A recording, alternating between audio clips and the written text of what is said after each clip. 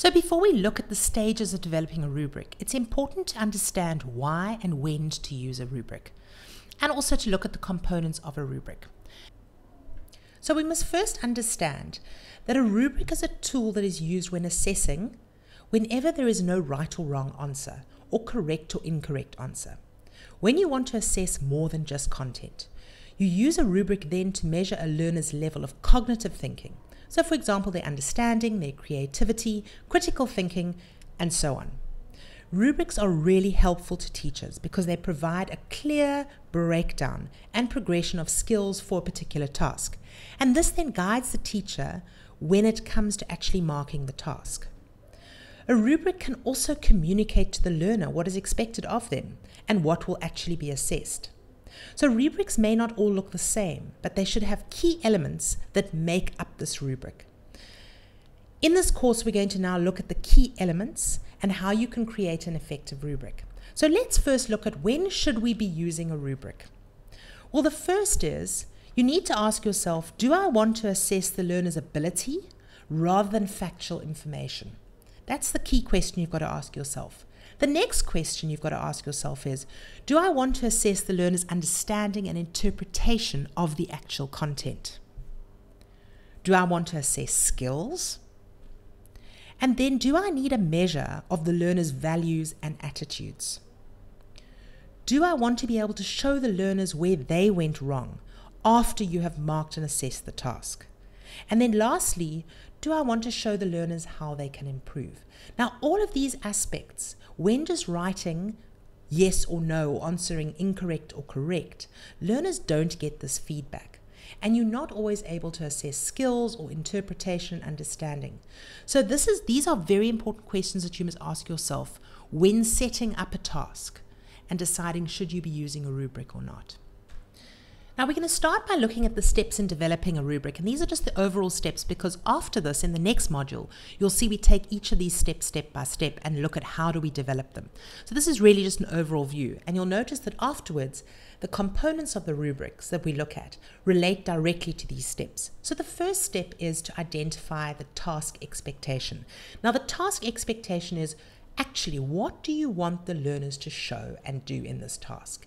And it's very important to identify this at the beginning, because if you don't have a clear idea of what you want from the learners, often the rubric doesn't fit the assessment of the task. So where do we get this from? Well, the first is we look at curriculum content. What is required in the curriculum? Then we say, well, what required level of understanding? What do we require from the learners in how much understanding they have of a concept or content? Then obviously we need to look at the skills, values, and attitudes that you require for this task. And then we must never forget the critical and developmental outcomes, because these are the skills that we should be putting into most of our tasks that we expect from the learners. Once we've identified this task expectation, then the rest of the rubric follows on. So the next step is to determine the criteria. Now the determining of the criteria comes from the task expectation. Once you've said what you want from the learners, then you can break down the actual task expectation into specific criteria. Once you've done that, you need to determine the levels. Now the levels come from the cognition, or the level of cognition you require from the learners. So remember, cognition is about the processing and the knowledge and the understanding that the learners have for a particular concept. So you want to make sure that you've got these different levels and you've identified them clearly. And we've got to make sure that the levels depict skills and not content. From there, we look at what we call the descriptors. And these descriptors basically explain each level against the criteria. As I said, we'll look at these in more detail a bit later. So here, when it comes to explaining each level, you're breaking down the levels of cognition for each criteria. Then we look at assigning a score, and this comes right at the end. And what this does is it quantifies the descriptor. This is not necessary in all rubrics. Sometimes you'll find you don't necessarily need a score for it. So it might be, particularly in your foundation phase or any practical tasks, you just want an assessment of the learner and not necessarily a score for it. So now that we've looked at the steps in developing a rubric, let's look at how this fits in to the actual components of a rubric. And hopefully by the end of this these components, it'll give you a bit of a clear idea of where everything fits in. Right, so this structure should look a little bit more familiar to you. And now we're going to look at the components. So the first is the task expectation. Now this doesn't actually go on the rubric itself, but it needs to be very clear. And often I say to people, write this down. Make sure it's clear to everyone so that when you're setting up your rubric, you know what you're looking for from the start. So once we've got a task expectation, we said you need to identify the criteria. And remember, the criteria comes from the task expectation. And this goes down the left-hand side of the rubric. Then we just divide up our levels. So remember with the levels, we said we need to now look at which cognitive levels the criterion represents, or each criterion has. So you're going to break down these levels in terms of levels of cognition for each criteria. Once you've done that, you then put in your descriptors. Now these descriptors will explain each level against the criteria. This is what takes the longest time, is looking at how do we define each of these descriptors. And then of course at the end, we can put in a score and quantify each of these descriptors. So that's how your final rubric will look.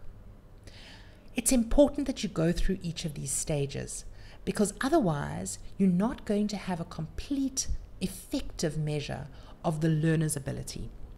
Now, to end off this introduction, let us have a look at some of the facts about rubrics. The first is, rubrics, we must remember, measure a level of cognitive ability. So it's important when we're drawing it up that we have this in the back of our mind all the time. It is not just right or wrong.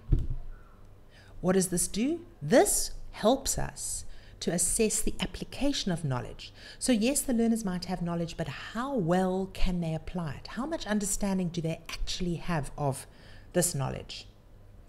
Then rubrics can have any number of levels, and we'll talk about that a little bit later when we're looking at levels and how to develop them.